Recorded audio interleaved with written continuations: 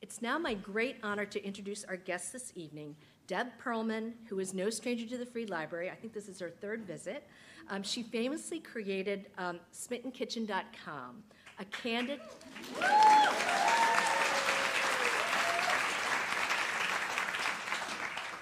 candid go-to blog for those who want to make and eat good food without complicated methods or expensive ingredients. In fact, many of us here, including myself, are already huge, passionate fans. Adapted from her website, her best-selling The Smitten Kitchen Cookbook won the IACP Julia Child Award. Deb followed this success up with Smitten Kitchen Every Day, a 100-recipe guide for delicious and easy-to-make food. Tonight, we're here to celebrate her long-awaited follow-up cookbook, Smitten Kitchen Keepers, New Classics for Your Forever Files, which you all have in your laps. Tonight, Ms. Perelman will be in conversation with Dena Heilik. She's the head of the Philbrick Hall here in the Parkway Central Library. She also founded the popular Cookbook Club at the library, so if you haven't checked that out, you should. We are so pleased to have them with us this evening. Please join me in welcoming Deb Perelman and Dena Heilik to the stage.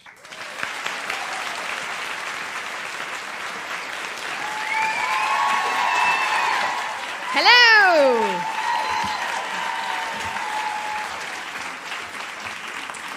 Hi. Welcome to Philadelphia, Deb. Thank you. I'm happy to be back.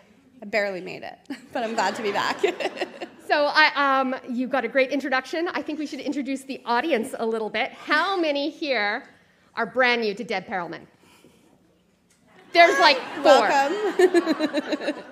Welcome to the cult. No. How many of you are fans of the Smitten Kitchen blog?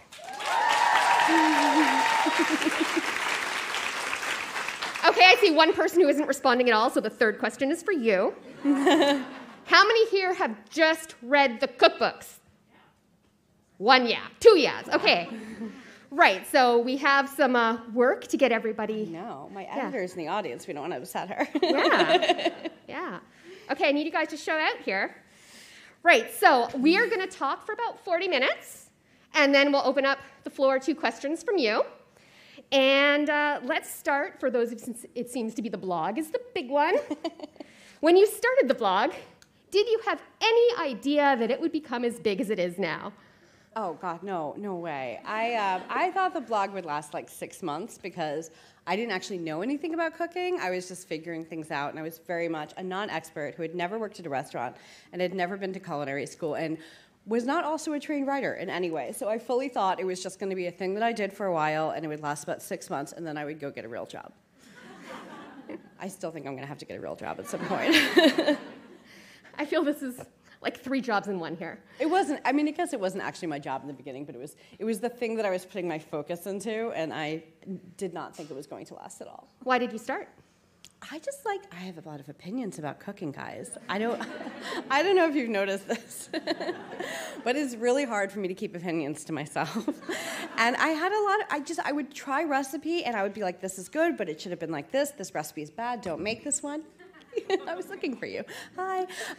So I had a lot of opinions about food, and I thought it was fun to share. And I thought it's interesting. I mean, how did this recipe go for somebody who made it in a small kitchen? Like, just, realistically, what was it like to try to find? I still remember running around looking for Heath bars to make the chocolate toffee cookies, and I couldn't find them anywhere. I live in New York City. Why couldn't I find toffee bars?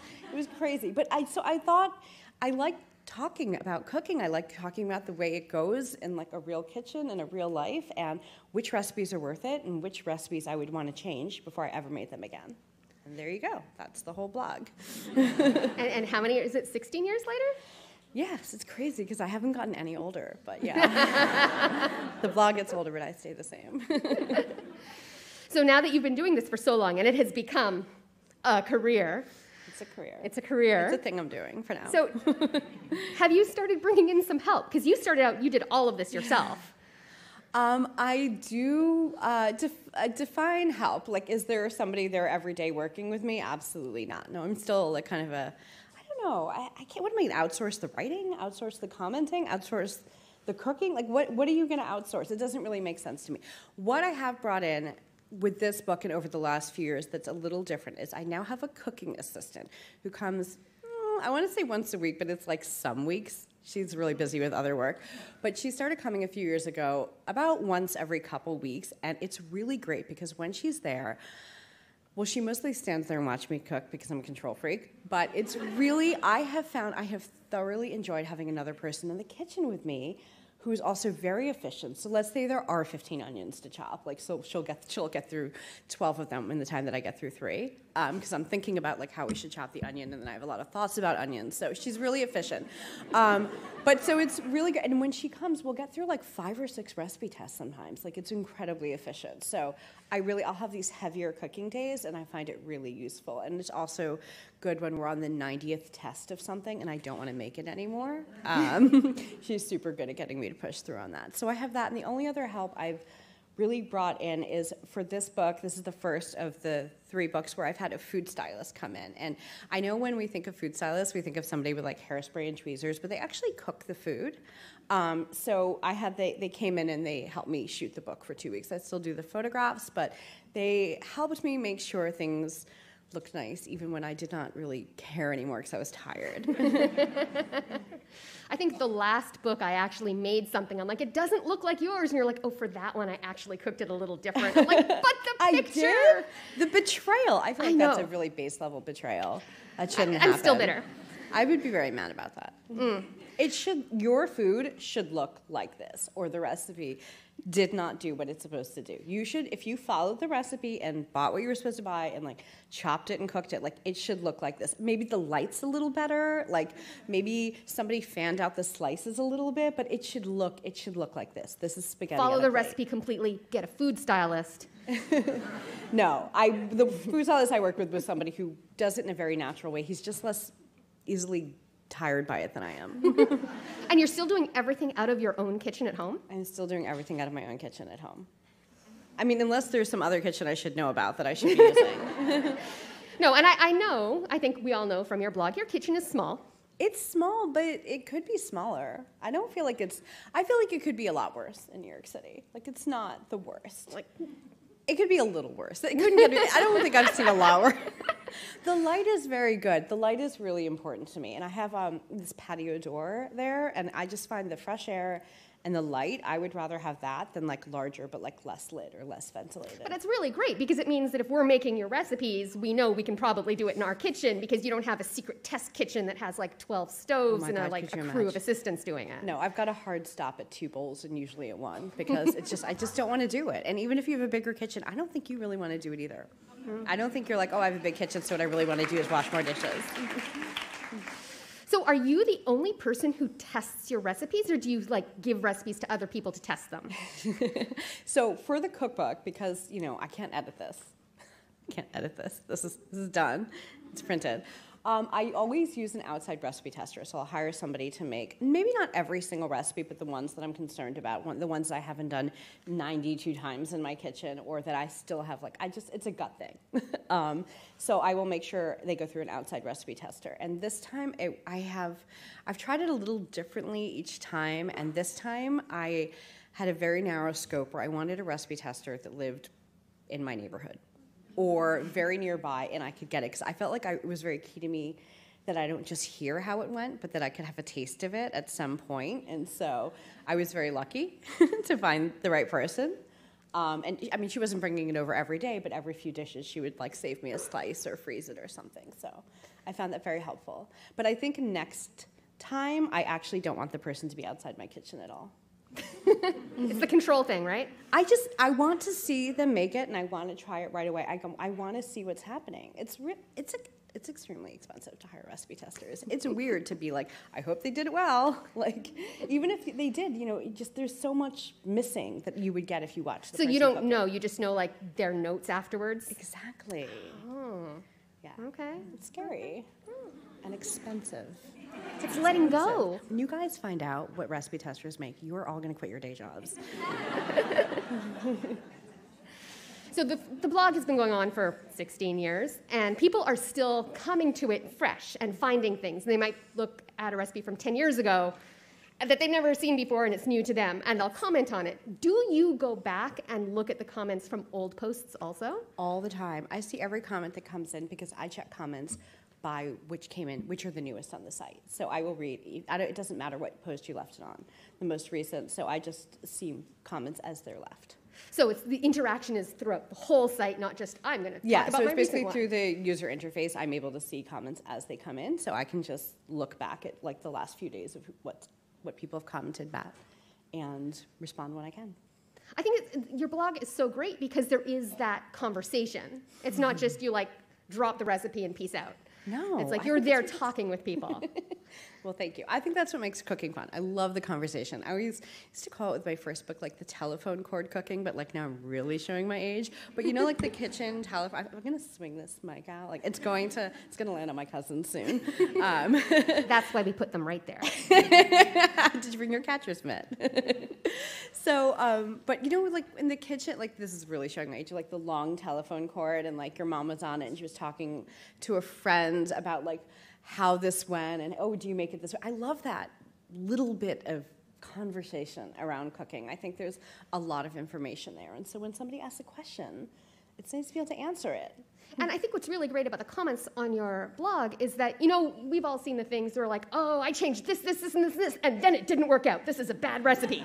Oh, I love it. You can change anything you want. It does not bother me at all. I know, and people say, I changed this. No. And you're like, that's awesome. I bet it would work. Yeah, I mean, I think the actual breed of commenter who's like, I changed everything and I'm giving this a 0-star review is a more rare breed. I think I'm not king. Like, make it however it works for you. It's your kitchen. Use the ingredients you have under. If you want to ask me why it didn't work, I might say, so that ingredient swap is not the best thing for this cooking time. You know, we can try to like, I'm always like, tell me where it hurts, like about like what went wrong. Okay, so was it sticky? Okay, so you know, like, but no, you should change recipes however you want. Who's in charge? It's your food. It's your kitchen. And then it's like a community. Other people are chiming in, saying, "I bet you could do this. Oh, that sounds great." So it's really great. It's like, and I know there are people on here who comment on your blog all the time because I talked with one of you earlier today, and well, I can't see you, but I know you're here, and it becomes a community. And it's nice. It's nice to get online and go to a place where people aren't screaming at each other and you're all talking about stuff that you love. We try not to scream at each other. Well, no, it's very friendly. It's a very nice vibe. The vibes are good. Yeah. Yeah. So when you had said, as we were coming down, that your husband basically is cooking everything out of this book. He's been cooking some things out of the book. He's sort of in a slower time right now, so like he's just, you know, he works from home, so he's able to, like, you know, if he's got a little bit of time in the afternoon, he can pick a recipe from the book and cook through it. So I was joking that he seems to be picking up a new recipe for his repertoire every week that I'm away, and I'm like, I might not come home. Like, this is not an advertisement. You guys are thriving without me, actually. Which actually brings me to something I want to ask, and completely unrelated to cooking, because I actually literally just read how you and your husband met, and I think it's the most adorable thing ever. So can you tell us that story? He read my blog. From 2003 to 2006, before there was Smitten Kitchen, there was just Smitten. And I know it sounds so crazy, but like you did not need like a social media philosophy or a point of view. You could just ramble on the internet about whatever you wanted back then, and that was fine. And so I was going on a lot of bad dates. And I was cooking too, so there was a little bit of food, there was a little bit of like stories about New York, and then there were some bad dates. But I met my husband like a month into it, so there were no more bad dates, ever. And so that was the end of that.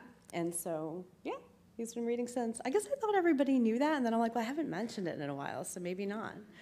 Yeah, so he was a very early reader. So I guess he knew what he was getting into. I mean, I think that's fair to say that he knew what he was getting into. And I did have actually somebody ask, because Smitten Kitchen is the one we all know, is there a way for people to dig around and find the old blog? I mean, I think everything's available on the internet. I don't think you're going to be awed by the writing or anything. But I think I forgot the login to the site, and then I needed to renew. This is like 12 years ago. I only have a few. Anyway, I forgot the login. I was having trouble getting in, and then I think the hosting lapsed because I would have moved it over to the, anyway, so I don't know. It's somewhere floating off in the internet. I'm sure it's not that hard to find. So that's a challenge. So, I'm sure it's wonderful, and you can read about her bad dates. or not? Yeah, not many. I mean, if I was still writing my bad dates after my husband, we have a whole other conversation to have. That's quite awkward. So you started out with a blog, and then you kind of started up on Twitter. I'm not sure what did it was blog, and then Twitter, and then Instagram, and now you're on TikTok. Blog. What came next? Was it Facebook and then Twitter? I don't know. Twitter likes to remind me, like, you've been on Twitter since 2008. I'm like, well, that's embarrassing. On Twitter. So you started out as a blog writer. Yeah, and absolutely. you consider yourself still a blog writer. Absolutely. I mean, I'm on Instagram, I'm on Facebook, I'm on TikTok, but I always consider these things to be like satellites. You know, they're just ways to reach people. I'm telling you, I'm going to throw this microphone. They're just ways to reach people. If people want to be on Twitter, we'll be on Twitter. I just think, but it always is about drawing people back to the recipes or the book. What made you decide to start doing video? It's fun. I like doing things that are, my brilliant statement. I like to do things that are fun, and I don't like to do things that are not fun. So that's my philosophy. But I would say that I would not be doing it if I didn't enjoy it. And so I started playing around with making video and playing around with the InShot app and just kind of messing around. And I found it fun, so now I enjoy it. I would not be doing it otherwise. And your kids have starred in a few of them? Somehow, they show up for the YouTube videos, they show up here and there, but I mostly try to keep them. Well, the younger one's still like our little pet, so that's okay, but like the older one, I mean, he's 13. If you were 13 years old and your parents put you in a video on the internet, would you murder them? That's not him. He's really outgoing, but I'm like, you might one day want to murder me, so I'm not going to listen to you when you say you want to be in something. So I really just try to limit it. So with being in the online world all the time, especially with what's been happening over the last few years, do you feel any pressure or any reticence about talking about anything other than being very focused on food, on cooking?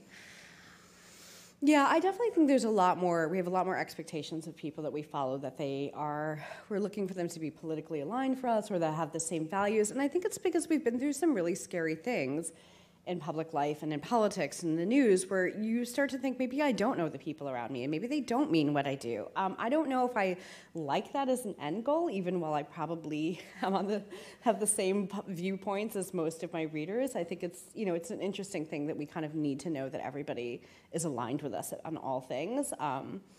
But aside from that, I don't think that it's changed tremendously. Do you feel any kind of like pressure to say things when things happen, or you're like, nope, this is my lane, this is where I'm staying? I think I mostly stay in my lane, and if I want to say something, I'll say something. I won't be afraid to say something if I want to. I won't say something I'm uncomfortable with or that's not true because I feel pressure to, because that's not doing anyone a service. I know you would just amplified teachers. Well, needing supplies there's things and stuff. that are objectively true, yes. Which is that teachers need support. That was I did not know what I was stepping into when I was like, yeah, I'll just share a couple teacher wish lists. And then I got hundreds, and I put them onto this spreadsheet, and I thoroughly enjoyed that project. I mean, this was I would do that in a heartbeat. So I think, thank you. Oh my God, this is so easy. This is so easy. And plus, everybody loves buying crayons and pencils. Like, it feels really good. It's not expensive, and it makes a huge difference in classrooms. And so I think that what I'll do is next summer I will probably start it earlier, maybe like in August, and then maybe I'll start it with like more of a spreadsheet so it's a little more organized. But I think it would be really cool. Why not? I mean, $5 or $10 out of your pocket to like buy some crayons for a classroom. It feels great. Buy books. Yeah. It feels great. And you've got you the can audience. probably get matching from a lot of your jobs too. So I mean, I feel like the opportunities are really endless. Yeah, and you've got an audience of people who are willing, and they just need kind of a direction to be pointed at. Absolutely. I think that's a big thing when you ask people to give money is like, is it vetted? And so there have been a lot of times over the years where someone says, hey, could you give a shout out to this charity? I'm like, I don't have time to do the research on this. One of the reasons I've done a lot of stuff with World Central Kitchen is, aside from they are a really amazing organization, is like they have a charity navigator rating of 100. Like that's perfect. I mean, as far as you can sniff into their finances, it looks clean. I mean, somebody's going to probably come up to me after and tell me something that is worrisome. But it's really hard to find places where you just know that it's just like it shouldn't be that hard to find. There are organizations that are helping you, but it's nice when you find a place that you feel really good about. I want to tell people that's where I'm putting my money. Cool. So, one more heavy question, and then we'll go into more fun stuff again. But I know that you've talked about not wanting to be pigeonholed Like now that you have like kids, you're the mom cook or the mommy blogger or whatnot. So how do you manage to, well, push back against that and really keep your lives separate? And the importance of that. I mean, I could pretend it's a philosophy, but I actually just don't particularly enjoy child cooking. Like, it's just not, I would much rather, let me put it this way. The kids are fed. We make sure they eat. We listen to their preferences. We take them into mind sometimes. But I just want to throw out this idea that, like, what if you got to cook the food that you were craving, if you are the cook? Like, you were craving it. And I understand that we have to modify it for taste, for audience, but I think that, you know, the fastest way to really start hating cooking is when you feel like you have to make boxed macaroni and cheese or chicken tenders every night, and you don't want it, and you're not craving it, and you're sick of it. So I think as much as possible, my goal is for you to be able to make the food that you like and that you're craving, and then just find ways to break it down at the family table so that the most people might be willing to try it.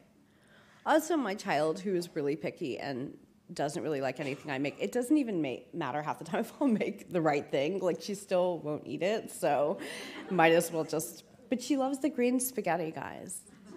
I don't understand it either, but we make it a lot. Okay. What food trends are you a fan of? Current food trends. Oh my God, I feel like I'm out of the loop because I've been traveling and stuff. Butterboards. See, no. No, but I did do a cream cheese board because I thought it would be fun, but then people were like, ew. But I just think it's fun. I don't think I'm as into the butterboard because I feel like you have this thing with like the oil and it just works better on a plate. And also, I don't think you're going to go through all that butter. But cream cheese, like, easily. So it was just a fun way to put it out. I like it. I haven't tried, there's like some viral TikTok tuna sandwich, but it's in LA, so I haven't tried the copycats of that. I wasn't into the feta pasta, but I did a version of it with chickpeas that I really enjoyed. Most of my favorite ways of swapping things are just like taking pasta or something heavy and then swapping in a bean. So it's a really nice preparation. It's not that, I love pasta, but I don't necessarily like it with baked feta. I don't know, it's just not my thing. So I love doing this. So on the site, there's basically the block of feta and the tomatoes, but you cook it with chickpeas instead, and you can scoop it onto bread, or you could still add it to pasta, but I think it's better with chickpeas. Are there any food trends that you really don't like? What am I not? Or you're just like, food trends, what's that? I'm too busy. No, I feel like they're just not at the top of my head. I will say that I deeply, passionately want to have a neighbor who makes sourdough. Like, I want to have, like, I've heard about, my neighbors have, like, loud dogs that bark all the time. They do not make sourdough. They provide us with nothing. They're a great disappointment to us. But I heard about all these people in the pandemic who got into sourdough, and people were like, oh, my neighbor's making sourdough now, so we get sourdough from them. And I'm like, my neighbors don't have anything. So I always thought it would be cool to have a neighbor who was into sourdough. Or if I wanted to try a sourdough recipe without having to, like, I don't know, I guess it's not like taking care of a child, but I feel like I have 2 children I have to keep alive, and having a sourdough starter might push me over the edge. So I would love the idea of borrowing sourdough starter to try things. I would like to be sourdough adjacent, like in the neighborhood. I had sourdough. I killed it. You killed it. Me too. I'm sorry, Jill. Pour one out for all the sourdough starters that did not make it. Yeah. So now I just rely on other people's sourdough, so Yeah, I understand that. I want a neighbor who makes sourdough. Yeah. Was there anything that you kind of pivoted to during the pandemic that you're like, and now I must make all the bagels or something? I would say a few of the better things that we kind of got into making ended up in the book, where we just started making French toast this one way with a baguette, and it became our go-to. And then I realized that it was a keeper. It's what we've been doing almost every weekend. So the baguette French toast in there with the cinnamon sugar on it is, I think, I'm a little biased, but it's a perfect recipe. We make it all the time. The ginger garlic chicken noodle soup was definitely something we were making a lot. And it was more about like kind of craving takeout, but like not necessarily thinking that we were going to get exactly what we wanted every time we ordered it, or not wanting to order all the time. So that one, and another one was, well, the chicken and rice is actually something we've been making for years, but it got a lot heavier, it went in heavier rotation over the pandemic just because the leftovers are amazing. I don't love leftovers, and the leftovers are so good that I can be like, oh my God, we have it in the fridge. I'm so excited. And the final one that I would say was something we made tremendously over the pandemic is the Angry Grandma pizza. And it's so easy. And what I love is it makes 2 pizzas, so we'll totally have it like one on Monday and then the other one on Wednesday. It reheats really well. It's like your challah recipes. It makes 2. It makes Yay. 2. It's just thinking ahead. Like it wants you to have challah now and the challah for later. I got very good at your challah. Nice. So somebody asked me the question, what is the difference between a challah and a babka? Usage, audacity. I don't. They're very similar. I mean, when I think of like a challah, a babka, this is the sort of the way that we make babka. Like I think the Israeli or like Bread's bakery style babka is more of a laminated dough. That's like a whole other thing. But babka, brioche, challah, they're all kind of on a continuum of enriched breads. It's yeasted, there's flour, there's a bit of sugar, there's either butter or oil. I would say with babka, there's more often butter, and with challah, there's more often oil. And challah is going to be a little bit, probably less rich, because you're usually using it like as a savory bread. Right, and a babka is more like a dessert. More of a dessert, unless, of course, you're making the bialy babka. Which you actually have a partnership on, right? Yes, we were just, so you can order a version of the bialy babka that's in the book through Bread's Bakery right now, and they also have it through their stores in Manhattan. I think all but their Bryant Park kiosk, which turns out to be everyone's favorite place to go to Bread's, because I've gotten so many messages about it not being at the kiosk. But anyway, but you can order it online. They ship it too. So basically they're using their famous babka dough, like the laminated flaky one, with the bialy babka filling of this, and it's going to be available for a couple months. It's so nice for a brunch. It's nice with soup, but it's really nice as like kind of a weekend brunch spread. I feel now I want to like make it and buy it and compare. I should be bringing them to events. They've like offered to bring food to events, and I'm like, oh, we're fine. What's wrong with me? I'm sorry. Your owed babka. So did the pandemic change anything in the way that you worked or processed things or your routines that you've kind of kept with now that we're over?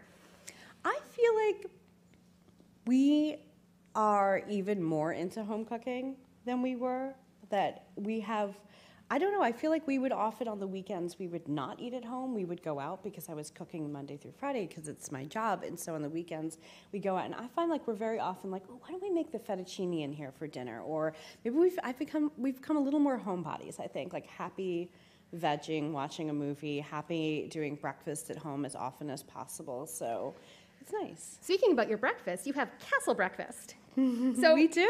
Having Castle, what is it? How did it start? And do you actually do it every weekend? We do it almost every weekend. So Castle breakfast is not about a castle, and it's not necessarily about the recipes. It's about a philosophy. And it was coming out of, we went to Ireland a few years ago on a summer vacation, and I loved it. And we stayed at a few castles that have been turned into hotels. And that was just, I've always loved these things, but it was at those places that I was like, I love hotel breakfast. I love like a fancy breakfast room with like the teapots and the civility. I love like the little bits of fruit out. I love like that you can kind of graze.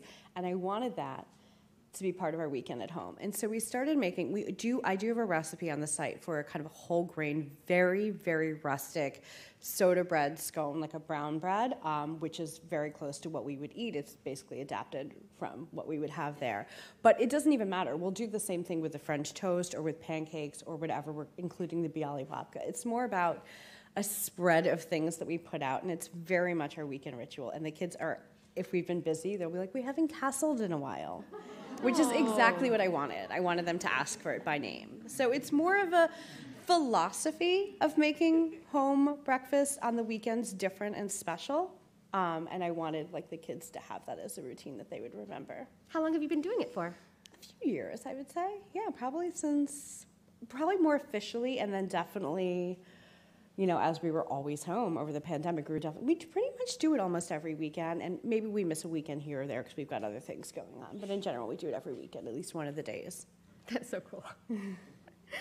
So you are very fortunate that you live in New York, and you can get pretty much anything you want. Mm-hmm. Where do you get most of your ingredients? And for those of us who do not have the New York ability to have everything at our fingertips, where would you suggest we get things?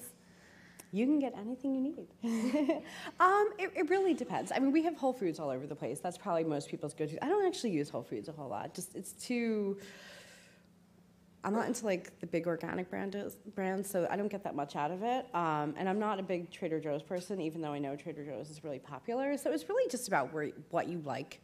Oh, we are getting. Do you guys have Wegmans here? Oh my God.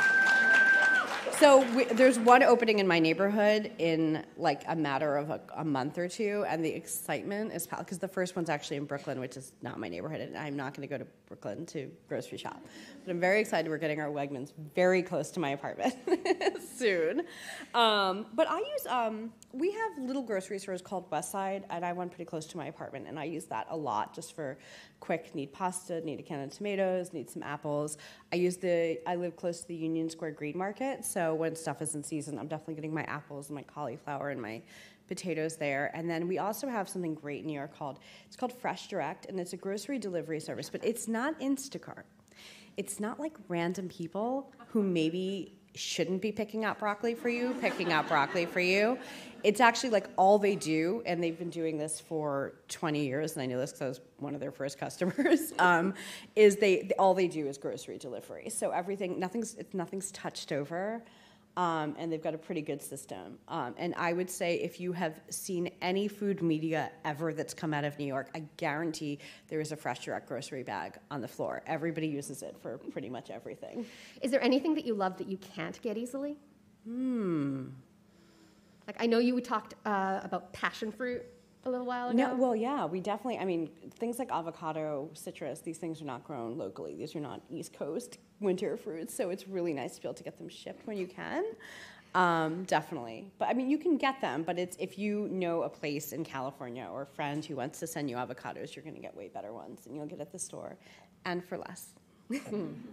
What is...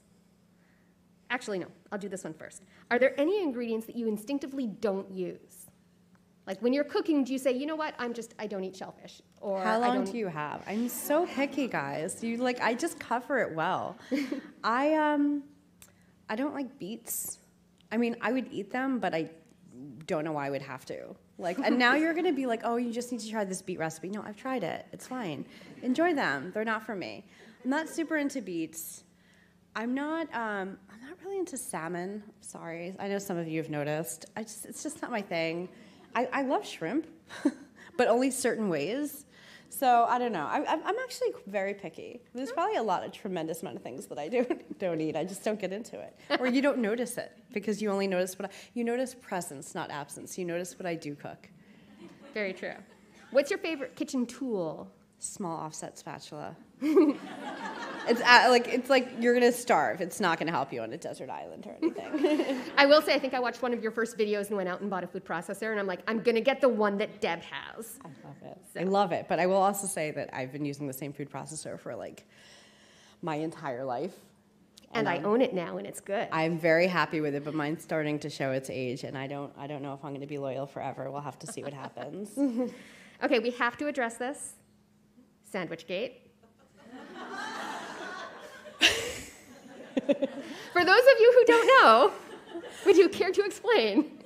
So, a few months ago, September, which is the very most perfect month for a nice tomato soup with grilled cheese sandwich, right? We all agree that's the perfect September food. I have a classic cream of tomato soup and grilled cheese recipe on the site. I've been making an adaptation of this one from Cooks Illustrated for 15 years, and I made a little TikTok of it because I like making videos now.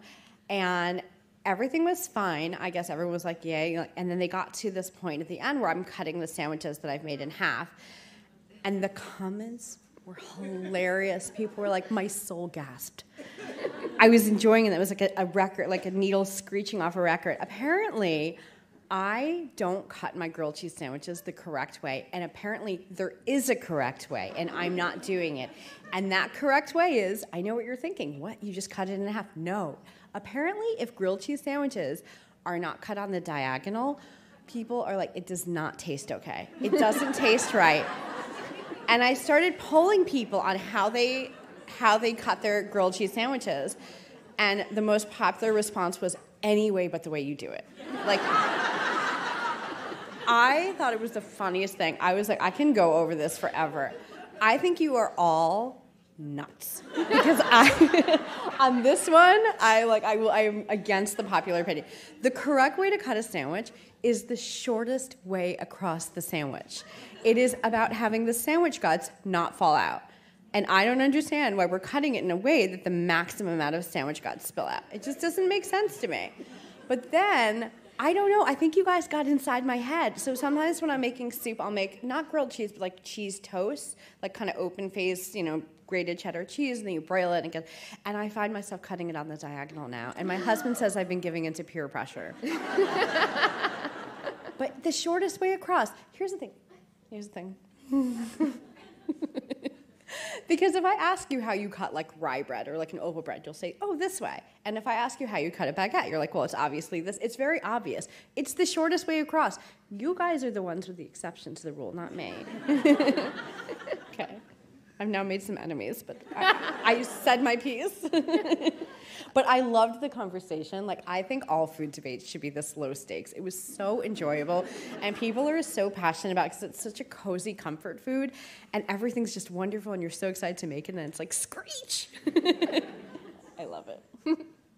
Okay, a few quickies before we throw it over to the audience. Quickly, rose water or orange blossom water? Orange blossom water. Do you still hate cilantro? Mm-mm. No? No. In fact, the other day my husband's like, you're eating cilantro. I'm like, have you been paying attention? No. I mean, my issue with cilantro was always that it's in all of my favorite foods. So yes, I've come around. Do I like cilantro alone, like a giant fistful of it? No, but I love it with garlic and ginger and Indian food and Thai food and everything. So yes, I've come around. And finally, which celebrity fan of yours makes you the most giddy? I don't know that do I have celebrity fans? Martha Stewart. Is anybody more famous than my mom? No, I don't know. I don't really pay attention to that stuff that much. That's probably healthy. Yeah, I think it's just weird. I think, I definitely remember, oh, so-and-so made your this or that, and I'm like, that's cool. But, I'd much rather everybody else is happy than a few celebrities. So I'd rather you guys be here. Okay, and I'm going to ask this because I know your editor's in the audience. So, any plans for another book? No. No, that's a hard no. No, one book at a time. I love this book, actually. I don't know why it's surprising, but I really like this book, and I'm very happy with the way it came out. And I fought tooth and nail for that cover, and I won. And I want this to live in the world for a while and to celebrate it and enjoy it, and then I'll let you know if I'm bored enough to write another book. But the blog is forever, right? The blog is forever. I look forward to getting back and getting more blog recipes out the door. I want to make more videos.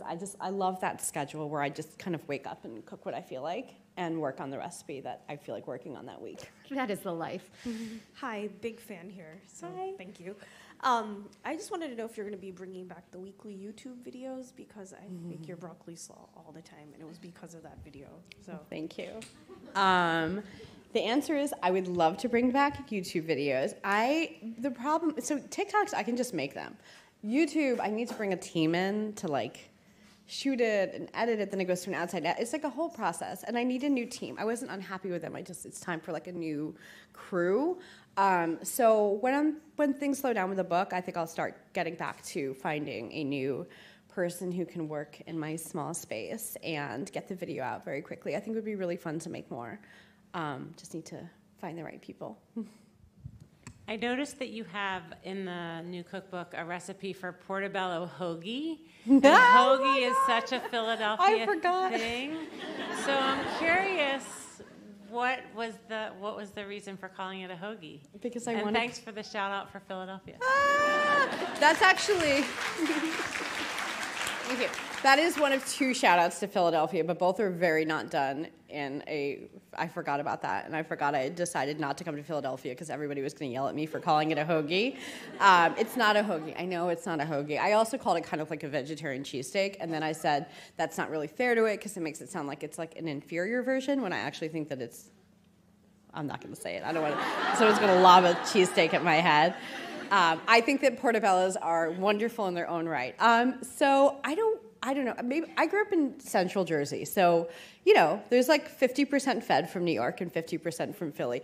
In my heart, it felt like a hoagie. I felt that it was one. I understand it's not authentically a hoagie, but I felt like it was a hoagie. I tried sub. I'm like, that's not it. It's not a melt. It's not a grinder. It's a hoagie to me. So that's what I associated it with.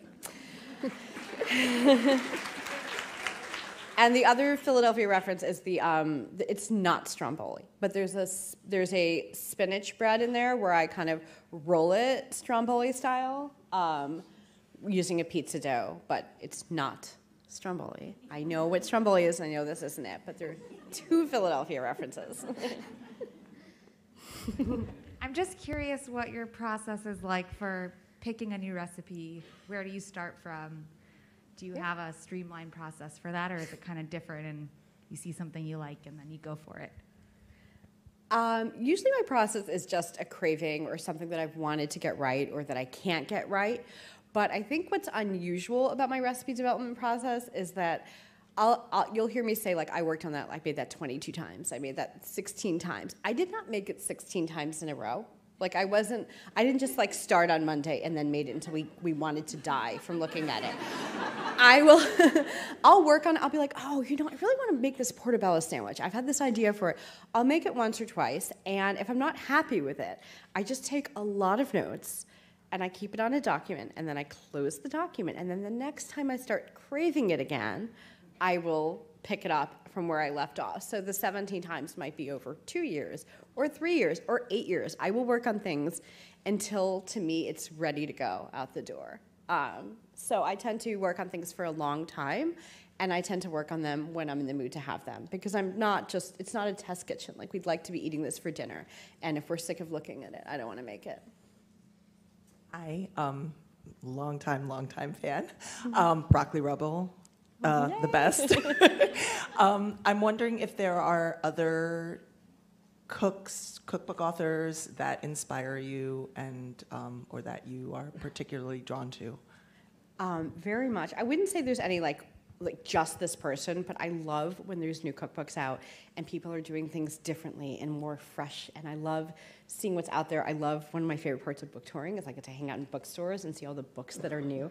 I was at a cookbook store in DC this morning, and it was just so fun seeing what was out there. I mentioned a couple of them that I was flipping through on Instagram today, but I love seeing what's new, what's different.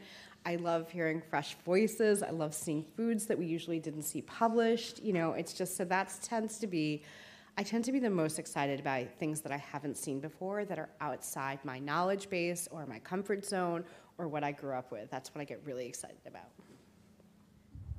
Hey, Deb. Third time seeing you here at the Free Library with my best friend. You should get like a punch card.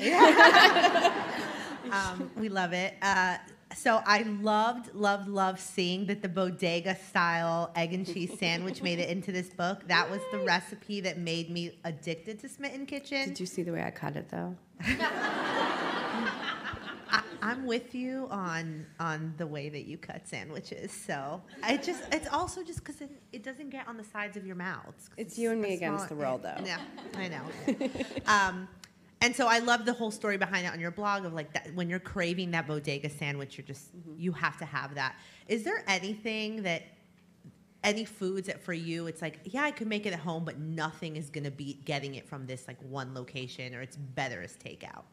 Oh, absolutely. So many things. I feel absolutely no desire to make croissants. I've made them a couple times, but I'm really lucky. There's some really amazing, I can pick 4 different places that make amazing croissants all day within a few blocks of my apartment. Like, why would I make a croissant? At best, I've followed recipes to the letter. I did everything right. They're good. They're not great. So I'm happy to buy croissants. I'm happy to buy sushi. I am happy to buy bagels, although I do once in a while have fun tinkering with my bagel recipe because I think it's nice for Yom Kippur when you do break the fast. I think homemade bagels are such a flex, so they're fun. So I will do it for Yom Kippur, but not otherwise. Hey, Deb, big fan. I make your blueberry muffin recipe all the time. It's amazing. Yay. My question is how you chose which recipe to put on the cover of the book. How long do you have? It is always, I would say with all 3 books, trying to choose the cover recipe is very, very difficult.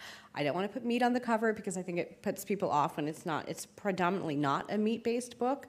I don't want to put a baked good on the cover because it looks like a baking book. I don't want to put runny eggs on the cover because they're divisive. I mean, you see how narrow it gets? Soup can be boring, you know what I mean? If it's a dish that everybody knows what it is, it may, like spaghetti and meatballs, it can work, but how many cookbooks do you think have spaghetti and meatballs on the cover? And then you're also getting into the meat thing. So I find it to be very, very tricky, and we have a lot of conversations with my team and my publishers about which recipes could work, which ones are aesthetically correct. For the first book, there's a recipe for tomato shortcakes with goat cheese, and I love that one because the tomatoes are beautiful. It looks familiar, but you haven't made that before. For the second book, we had a lot of what is that on the cover? So that was a little bit of a learning curve, but it's with potatoes. It's a potato tort with some arugula on top, which, again, a lot of people don't know what it is. So, and for this, I was fighting for the green spaghetti the whole time. But there was some concern that the green spaghetti, well, this is actually, I would like to pose this question. On a cookbook cover, are you looking for a dish that it looks familiar and you know how to make it? Or are you looking for, I don't know how to make that, but I wish I did? And for that, we went back and forth a lot between, is this too obvious what it is? Do we feel like we already know what it is? Would you buy a cookbook advertising spaghetti on the cover? You probably have all of the spaghetti recipes you need on this earth. But I won, and I hope you guys agree that it's worth it. I won. Thank you. So with a lot of food trends, there's also food equipment trends. Do you think you'll dabble into the air fryers, the instant pots? Is that something you'd consider? I bought an air fryer, and I am not into it. I know everyone loves theirs, and I am happy for you, and I want you to be happy with the machines you have. I felt like it didn't really do anything that my oven at high heat does. And I also, this is my own fault, I was told to buy a bigger one. I bought the small one, so I could put 4 chicken wings in it once.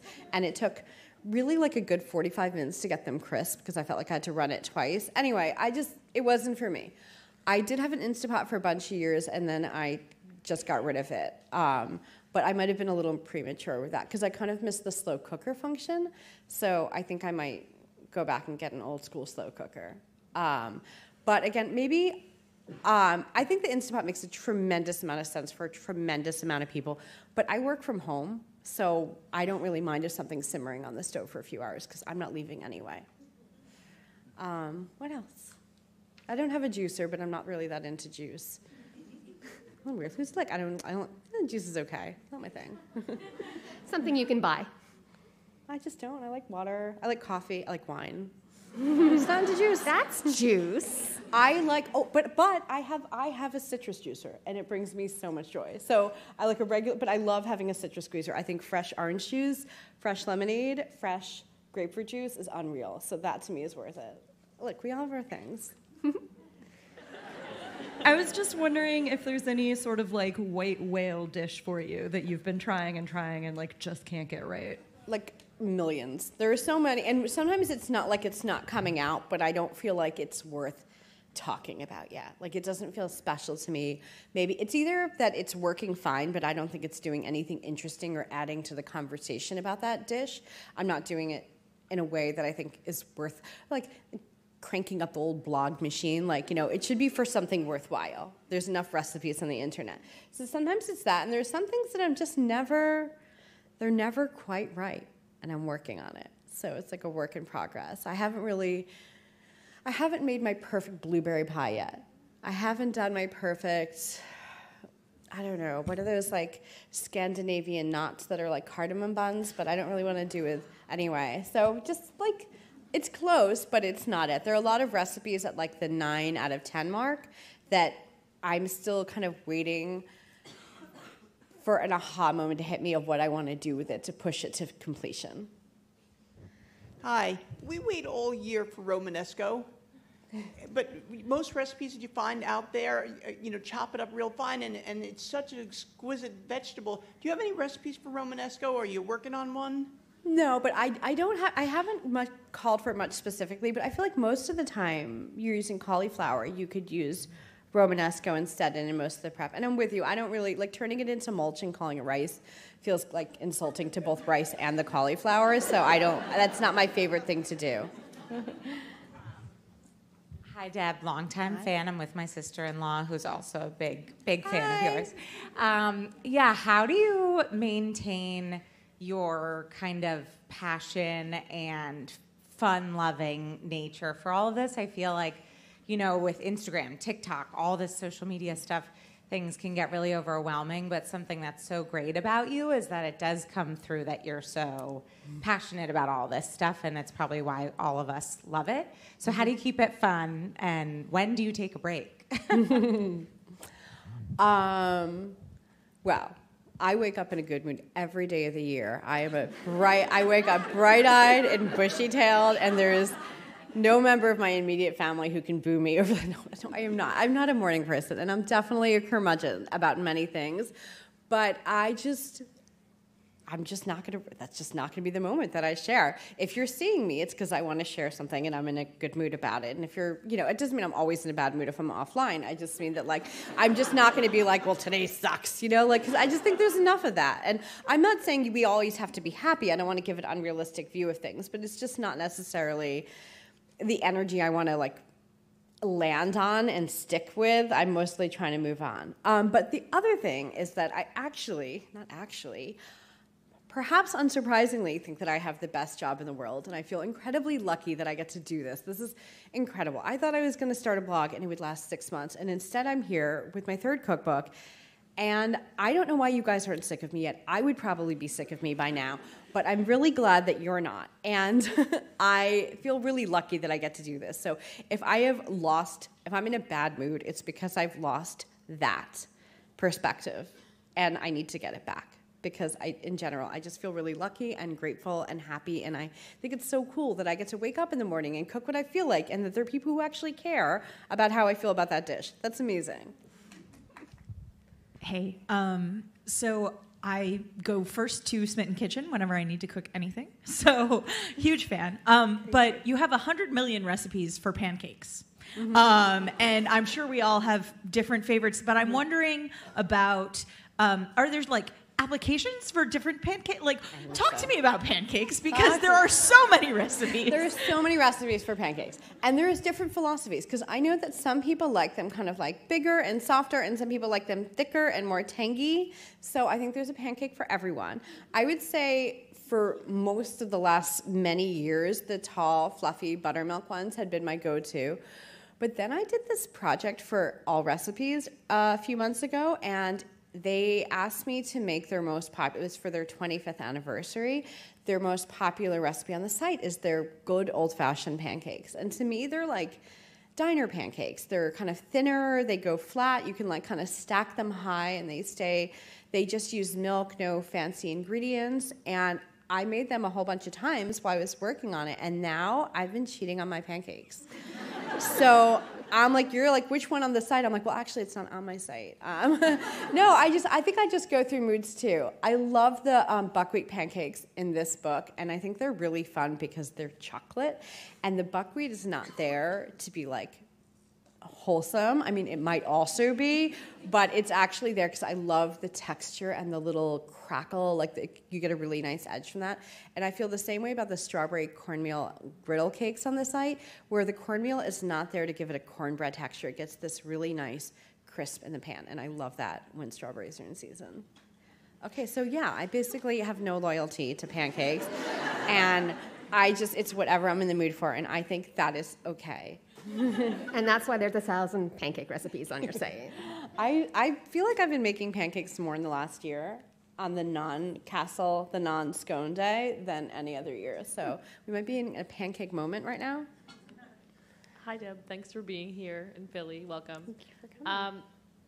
I'm curious how you choose which recipes go on the blog and which recipes you save for a cookbook. Okay. So it's not a perfect system. Sometimes For a book, it's something that I imagine having even more longevity, or maybe it's more that something for the site I feel like is very specifically of the moment, and maybe it works really well for that holiday. Like I said, there's a roast turkey on the site. There's challah stuffing on the site. There's things on the site that it's just not that interesting for me to put them in a cookbook. I want you to be able to open. It's more about what I want the cookbook to be too. I want you to be able to like open it to any page at any time of the year. And obviously some vegetables and fruits are more in season at some point or another. But the goal is for most of the pages to be usable most of the time, no matter what week or season you're in. And that rule is not the same for the blog. I feel like for the blog, I can really get more into a specific part of a season or a specific holiday or a kind of recipe I might make only one time of year. And that's okay because I can run it then. Does that make sense? Yeah, but it's not a perfect system. There's a lot of stuff in here that would be good on the site, and then there's a lot of stuff on the site that would be good in a book, but it's just not how it happened. You don't have to choose. I don't have to choose. Thank you, everyone, for coming. It was fantastic. Thank you, Deb.